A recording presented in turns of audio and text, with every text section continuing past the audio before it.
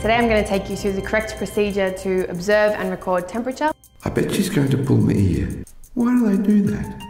Pulse and respiratory rate. 2 fingers here along the line of your radius.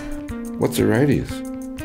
Now, a full respiratory cycle is 1 breath in and 1 breath out.